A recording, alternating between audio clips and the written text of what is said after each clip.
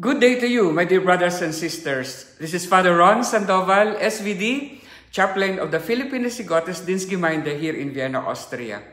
I welcome you all to this moment with Jesus, the Word of God. Today is October 15, Thursday of the 28th week in Ordinary Time.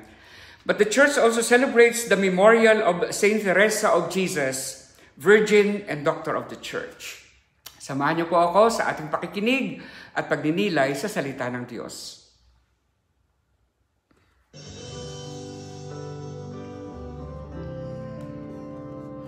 In the name of the Father, and of the Son, and of the Holy Spirit, Amen. A reading from the letter of St. Paul to the Ephesians.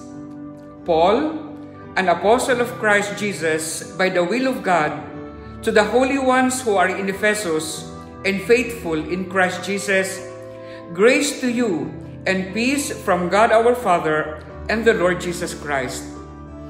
Blessed be the God and Father of our Lord Jesus Christ, who has blessed us in Christ with every spiritual blessing in the heavens, as He chose us in Him before the foundation of the world, to be holy and without blemish before Him.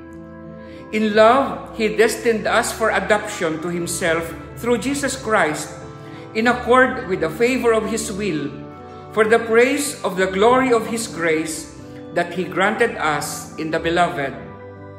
In Christ, we have redemption by His blood, the forgiveness of transgressions, in accord with the riches of His grace that He lavished upon us.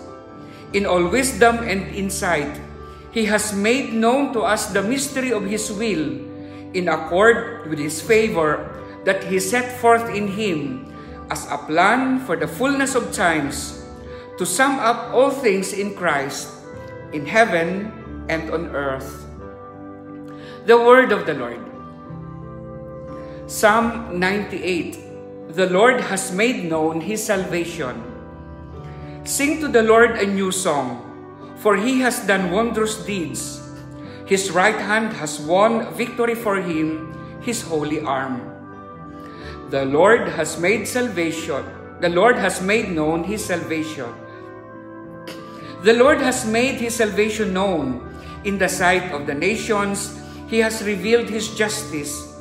He has remembered His kindness and His faithfulness toward the house of Israel.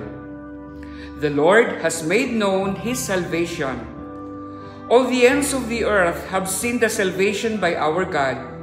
Sing joyfully to the Lord. All you lands, break into song, sing praise.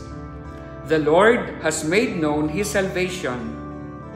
Sing praise to the Lord with the harp and melodious song, with trumpets and the sound of the horn. Sing joyfully before the King, the Lord. The Lord has made known His salvation. Gospel antiphon, I am the way and the truth and the life, says the Lord. No one comes to the Father except through me. A proclamation from the Holy Gospel according to St. Luke. The Lord said, Woe to you who build the memorials of the prophets whom your fathers killed. Consequently, you bear witness and give consent to the deeds of your ancestors, for they killed them and you do the building.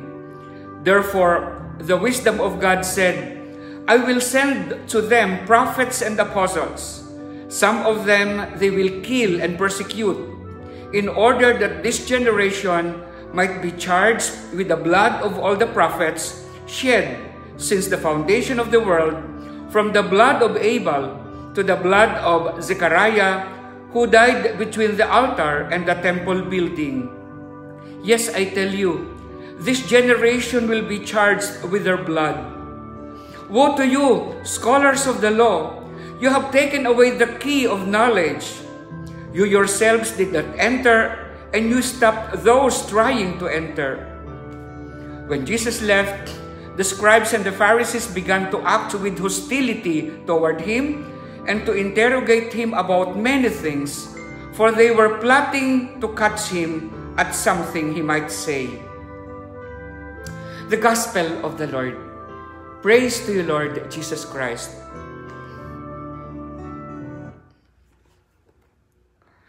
It has been long that I have stopped reading comments, for example, in the Facebook, because it's also interesting to know the minds, how the minds of people work and run with particular issues.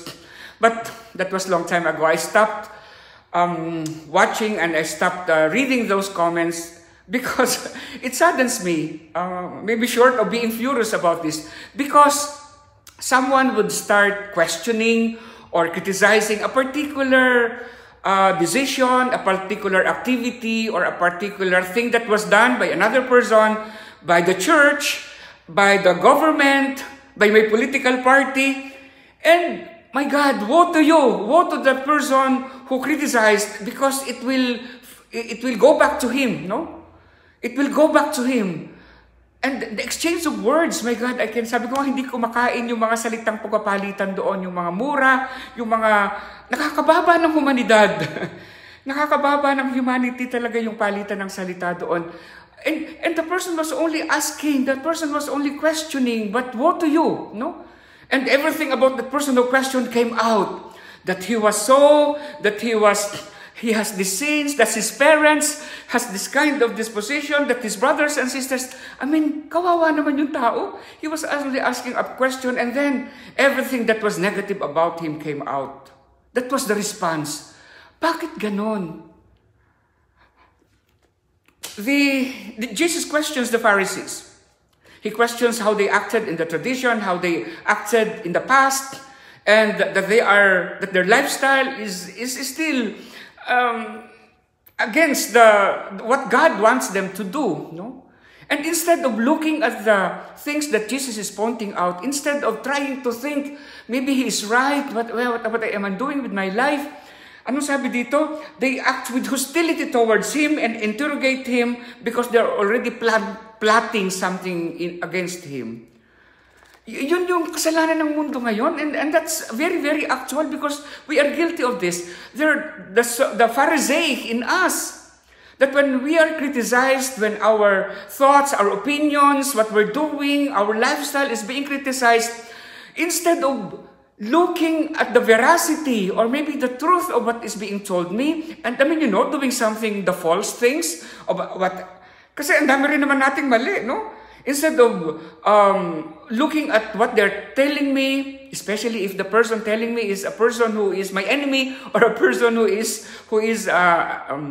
person who hates me, all the more that I will listen to what they're telling, because there could always be a truth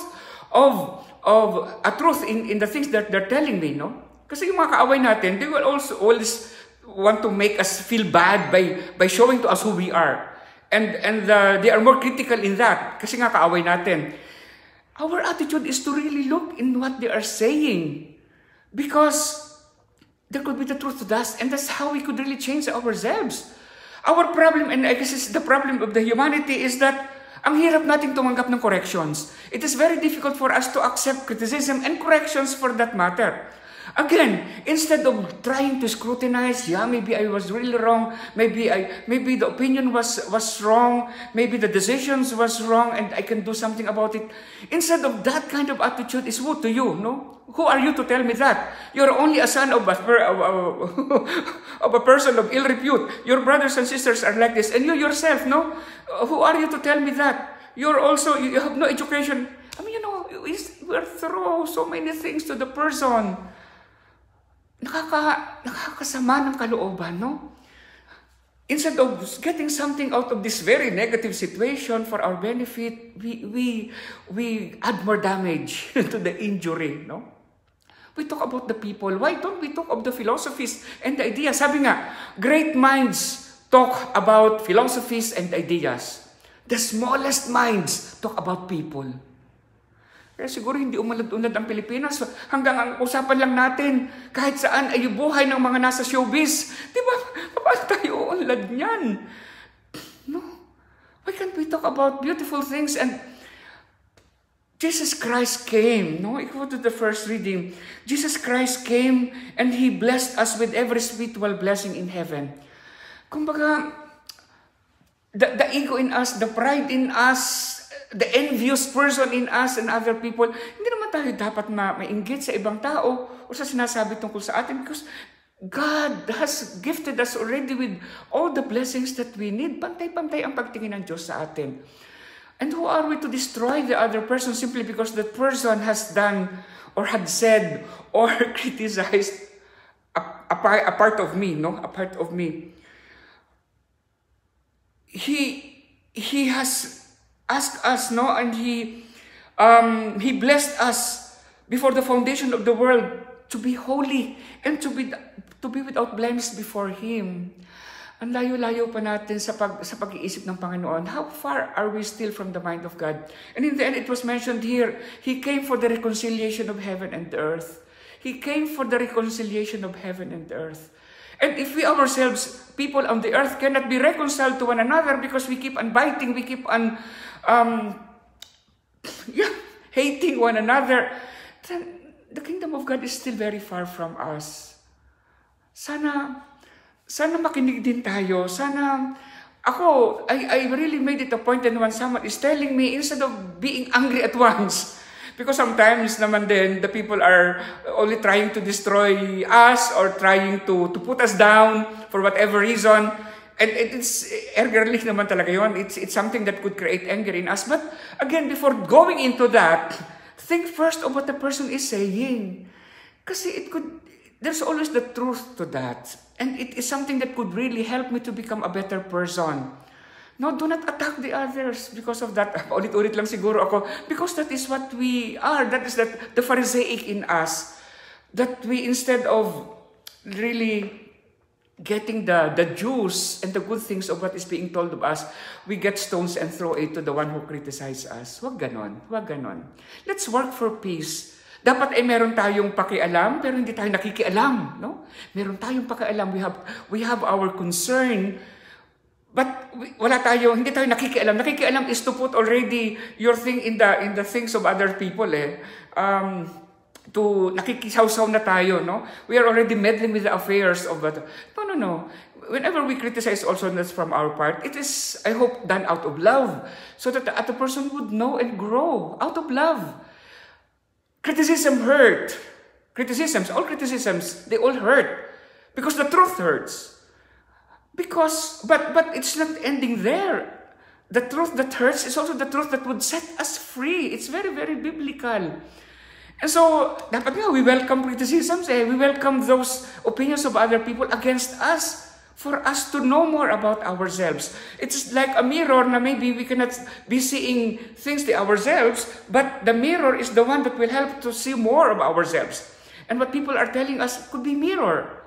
Kung talagang gusto nating mabago ang ating sarili, kung gusto, if we are really intent on bringing the best in us and correcting the mistakes and erasing the mistakes, then listen to what other people are also telling us.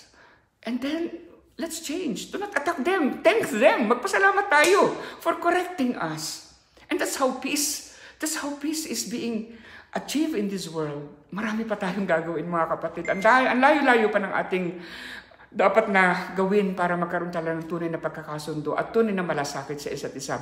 We're still far from really being at peace with one another and correcting and really having genuine concern for the benefit of the other people. But do that. Jesus is there. Embrace Jesus. Embrace His teachings. And do it. Not only in the mind, but let it go to the heart. Meditate on it and let the hands fulfill it. Ganun lang po yun. That's how we would belong to the kingdom of God. Amen. Hilingin natin sa Panginoon na maging makatotohanan tayo sa ating mga gawain. Panginoon, gawin mong totoo ang aming puso sa iyo. Sa ating buhay bilang bahagi ng bayan ng Diyos, naway magampanan natin ang mga hamon ng Ebanghelyo sa ating palagi ang pagsaksi. Panginoon, gawin mong totoo ang aming puso sa iyo. At tinawang maiwasang gawin ang mga bagay na nakikiayon o pagpapakitang tao lamang. Manalangin tayo. Panginoon, gawin mong totoo ang aming puso sa iyo. Yung mga pinanghihinaan ng loob dahil sa ating hindi naging magandang ugali at pakikitungo, Naway manumbalik sa pagsisimba sa pamamagitan ng ating pagbabalik loob at pagbabagong buhay. Manalangin tayo. Panginoon, gawin mong totoo ang aming puso sa iyo. Ang mga may sakit naway makita ang mapagpagaling na kamay ng Diyos sa dinaranas nilang mga pagsubok at paghihirap. Manalangin tayo. Panginoon, gawin mong totoo ang aming puso sa iyo. Ang mga yumao na sa buhay na ito, naway tanggapin sa walang hanggang kaluwalhatian. Manalangin tayo. Panginoon, gawin mong totoo ang aming puso sa iyo. Sa katahimikan ng ating puso, itaas natin sa Panginoon ang ating mga pansariling kahilingan.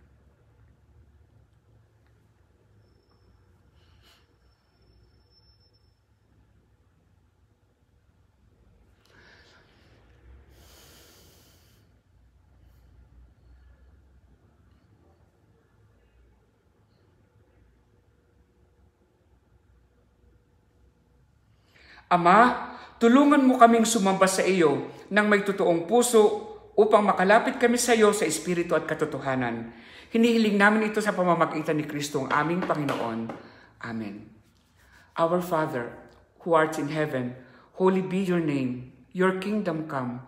Your will be done on earth as it is in heaven. Give us today our daily bread, and forgive us our trespasses, as we forgive those who trespass against us. And lead us not into temptation, but deliver us from evil. Amen. In the name of the Father, and of the Son, and of the Holy Spirit. Amen. Thank you so much for being with us in our today's reflection. Again, tandaan natin pa nga mga kapatid, walang taong perpekto. Siguro pangalan perpekto, pero walang taong perpekto. Lagi tayo makakahanap ng kakulangan sa isang tao. And so, wag yun ang hanapin natin. Ang hanapin natin yung kabutihan ng tao. Huwag nating palakahin ang mali. Ang palakahin natin yung kadakilaan ng isang tao. This is Father Ron Sandoval, live streaming from Vienna, Austria.